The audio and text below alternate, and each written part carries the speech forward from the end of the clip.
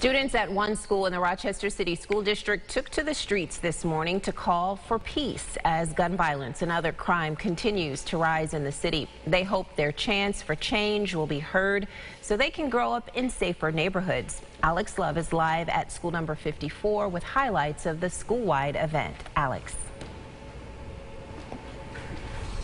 This event was very important to people who live in these neighborhoods, Teresa. So far this year, the School 54 community has seen 4 homicides in their area. Now students are saying enough is enough and want to take their streets back by holding a peace march. Every single one of you deserves to go to school in a safe neighborhood. By partnering with the nonprofit Save Rochester, School 54 gave students the opportunity to march down Otis and then Lyle Avenue so they could spread their own messages about keeping the peace. It's so important to be out here because, like, you gotta show justice for people that die.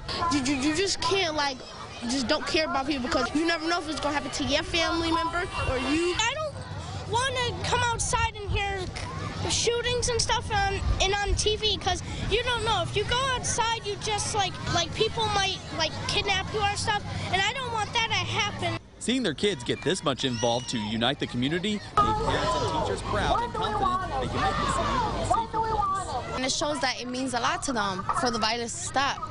Like sometimes our kids can't even come outside because of the violence that's out, and we got to make safe for them to be able to come out and play and not be scared. The last act of violence happened. We had pre-K on the playground when the shots went off, and if that doesn't get people to stand up and do something, I don't know what's going to. During the march, local activists spoke with the students to explain their own experiences of losing children and family of their own to gun violence, in the hope it teaches them to think about what matters the most before getting caught up into trouble. If you go to somebody's house and they have a gun, tell you want to go home. We got to put the guns down. The guns are not the answers. We got to stop shooting up houses. We got to stop shooting up cars. We love you.